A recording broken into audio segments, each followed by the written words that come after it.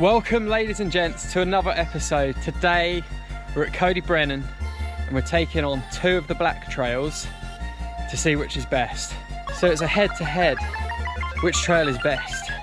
We will soon find out.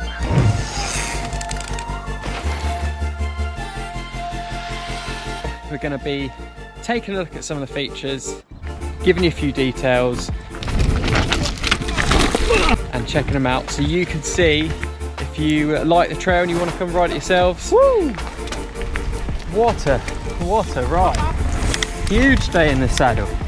And we're off. Tarw. Let's be having you.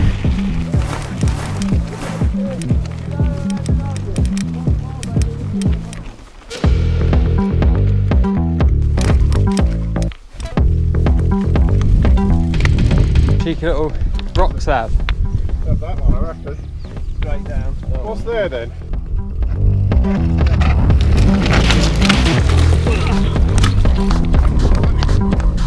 Well, I did it. You okay, mate? You want the good or the bad news? Did get it on camera. Oh, brilliant.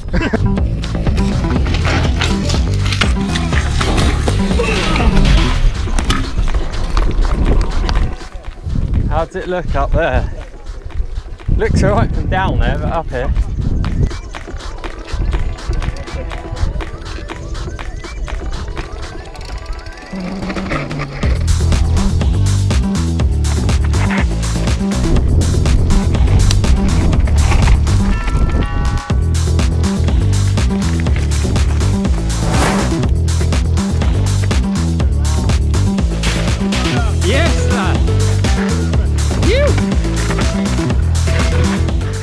Coming to another section which is another beast of a rock roll, all completely rollable. Just keep your speed in check, don't drop in too fast and you'll be alright. It's not too bad, but when you don't know it's there. You definitely can't roll this right side, don't let it catch you out. Doesn't look like anything from here, but could definitely put you over the bars. Yeah!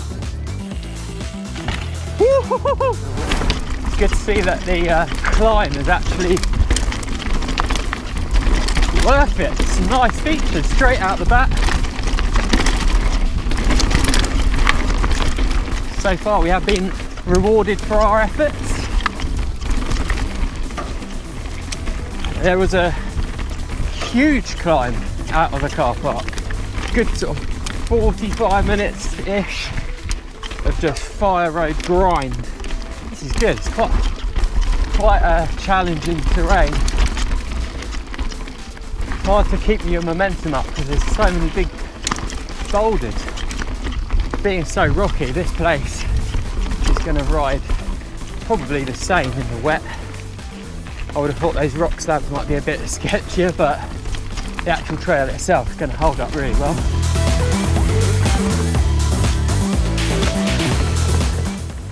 This little bit of trail called Snap definitely punish you if you're not paying attention. Loads of little pinball-y rocks, loads of sections that are wanting to hook up the front wheel, so got to keep looking up ahead, keep loose and just let the bike dance around, I reckon.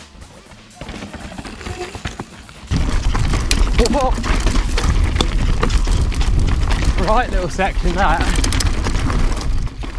Few little sniper rocks in this section.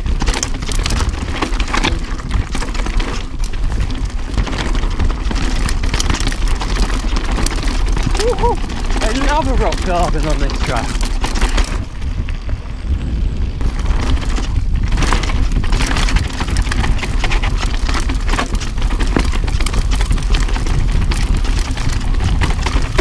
We're roughly about 7-8 miles into this trail. It appears to be one of those trails that's either up or down, which is quite good. So start off with a huge climb, nice decent descent, and then we're now back on the climb again. And the climbs are pretty straightforward, just fire road slogs, and the descents seem to be sort of rock garden central. But we're not sure what lies further ahead. we will see and check back in if there's something worth talking about.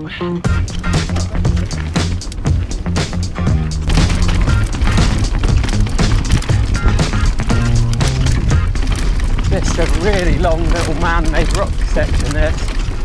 Oh, look at this, this is lush.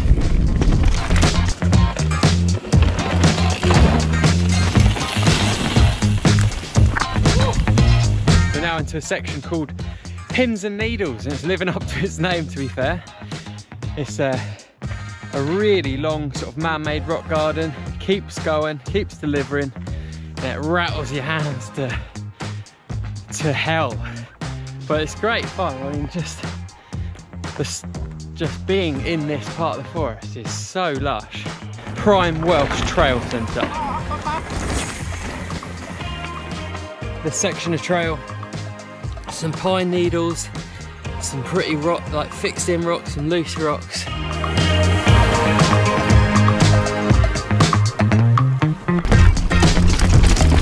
This is this trail in a nutshell, this. Just battering through rock sections.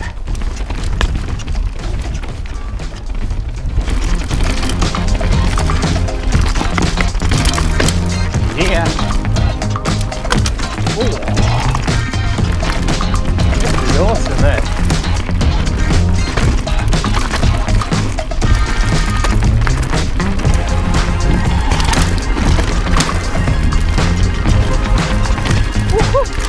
Right, so that's the first trail in the books, Tarw do.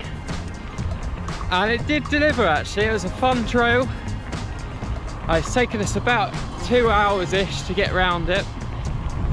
Had some really fun sections, some big climbs, some big rock slabs.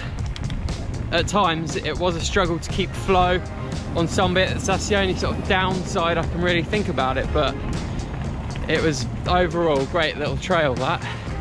So now we're gonna dive off, have a bit of lunch and come in for round 2 with the next black trail. Gaff, what were your thoughts on that track? Pretty easy really, you know. I wouldn't call it a black, to be honest, call it green. Descents were pretty easy, climbs were easy. No, it's good. You weren't saying that at the top of the hills when you're flat on your back. Hard work, good fun though.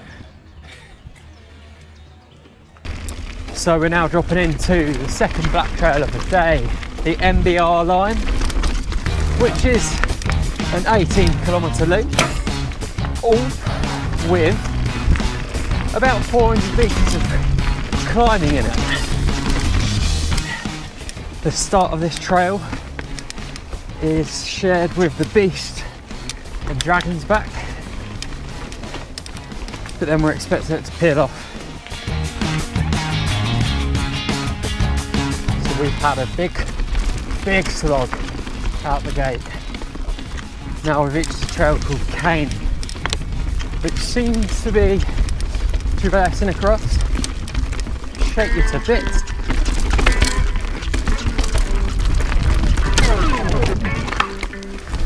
Swim a bite on that rock. Idiot award. So right now we're in the first little section of kind of tech, and you've got loads of these awkward little corners that are turning with big rocks in there, so you really got to be careful where you put the front wheel. Try not to jackknife the front end and scratch up your stanchion like Gaff has. This seems completely different to anything we've ridden so far today. Oh, nice.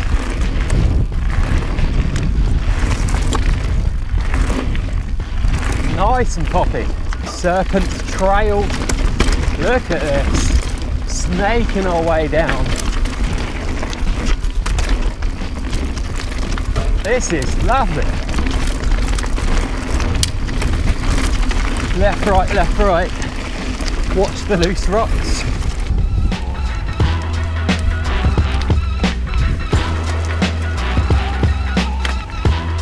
Nice.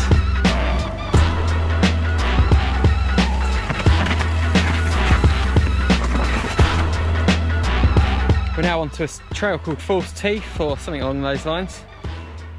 And yeah, the trail starts dropping away now, which is nice because we've just had a real long climb. I'm not gonna lie, there's some serious climbs to be had on these trails, and we're technically still following the beast as well. Starting to feel pretty tired now. I think we've done about 28k. Feeling it. So if you're going to attempt both black runs, it's a big ride. Oh, it's nice to have a little descent now. Hard earned. Nice. Oh, look at this. You can't get lazy on these trails. You've got to keep your eyes on the prize. Otherwise you easily could come a cropper on one of these rocks. Bit of a drop there. Nice.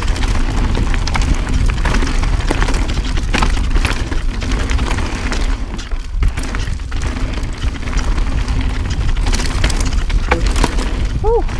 One other thing to mention is we had so much rain yesterday and there's barely a puddle on this track. Just shows how well this one's been designed, put together. To be honest, I don't feel like these trails have seen much maintenance. I mean, I'm sure this stuff does go on behind the scenes, but I don't see that as a problem on these. Usually if a trail's been neglected, it doesn't run too well, whereas this just feels like they let the trail go and it just adds to the roughness and make the ride a bit even better. On Bugsy, into the woods now. Nice. Nice little blanket of moss there. This is so much better than the Twerch trail at Coed Y. We're on Dragon's Back.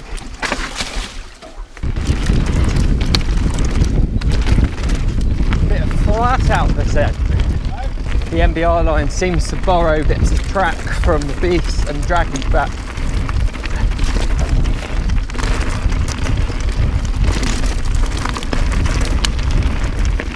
If you want to see what the Dragon's Back trail is all about, I've also done a video for that a few years ago, so you can have a look at that. Woo.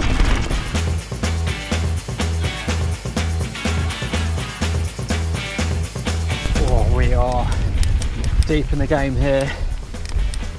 Massive climb from the bridge there. Legs are really feeling it now. Here we have the beginning of the end, and we're riding this rocky bit of single track.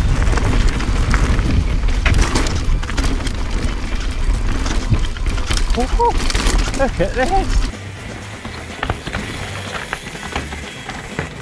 There's loads of trail here. It's a huge trail centre. Loads of stuff for all abilities. Some greens and blues. Some skill section. You've got I think it's a 30-mile black run called the Beast, the Dragon's Back, and the ones we've covered today. So there's a lot going on. Whoa. Some burly rocks down there. Here we are.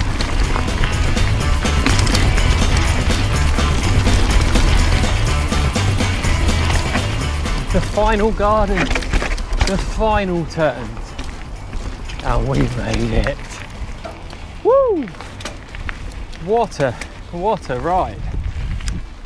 Huge day in the saddle. So the showdown between the two trails, I think I preferred the Tarw, which seemed like it took you out there a bit more. I think the trail on the Tarw was impressive, some really fast sort of rock sections, and the rock slabs at the top were great fun. You don't get to see that very often. The MBR line seemed to share sections of the Beast and the Red Dragon almost all the way. There was little to no trail on the MBR that was its own, and I'm not sure if it's because it was a second trail of the day, but the climbing felt more on the MBR. whereas the Tarw seemed to have sort of 2 or 3 pretty solid climbs, and then it was just good descents all the way after, whereas the MBR was a lot more sort of up down, traversing with a lot of like some big climbs. So there we have it, folks. Don't take my word for it. Come down here and check them out yourselves. It's the only way to really find out. So we're now heading back to the campsite. Lovely site actually, it's right on the doorstep of this place. So I'll show you around there. And there's also a nearby lake, so we're going to go and take a dip in there. Happy days. Yesterday we were riding the downhill trails at Anterstiniog, and tomorrow we've got some other trails lined up, so make sure you come back for the next one.